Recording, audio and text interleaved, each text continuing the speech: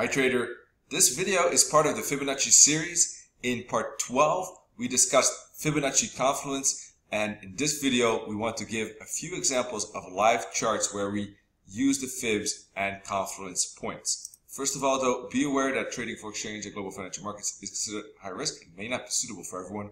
Please seek the advice of an independent financial advisor for more information on that.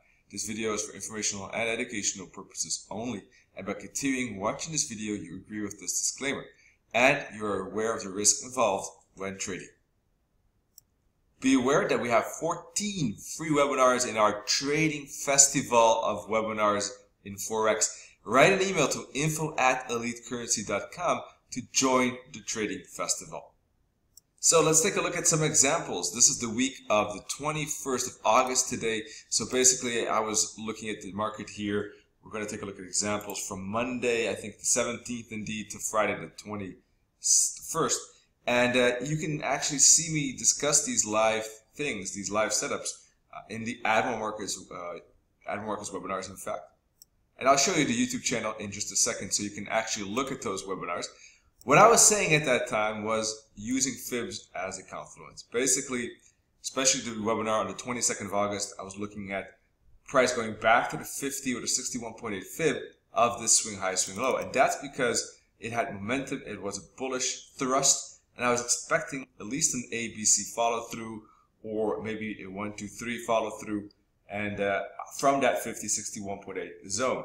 Price at that time on the Tuesday the 22nd of August was here, but at that point I was not expecting a bounce because price was not at a Fib. It was in between the 38.2 and the 50 Fib. That's why I was telling traders to wait for a small, maybe 30 pip dip before going 30, 40 here, before taking a look at potential upside, because that's a bouncing spot. That's where we can expect some follow through back to the upside.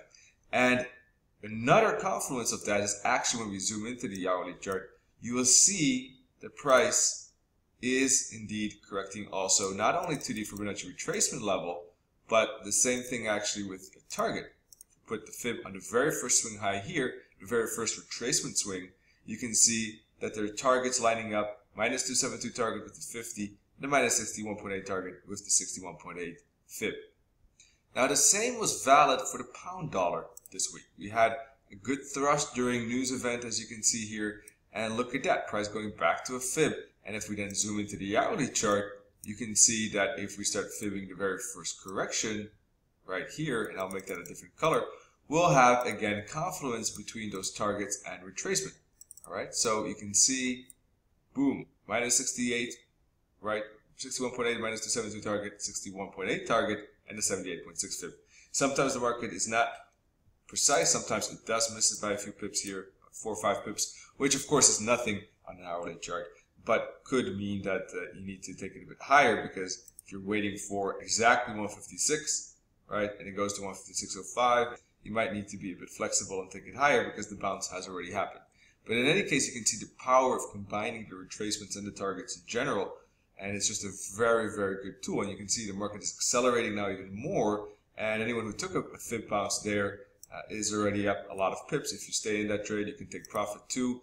Depends if you want to aim for the target. Here, if you're aiming for the minus 272 target, obviously that is the main target. If you're taking Fibs here, then it's good to hold to the target, the minus 272 or minus 8. In any case, the minus 272 target, we're talking about almost 300 pips. So it's a massive rally that occurs at those Fibonacci levels, and that's why it was such a useful tool, break of this trend line when trading. Same thing was really valid for the Euro Yen. Same kind of scenario here.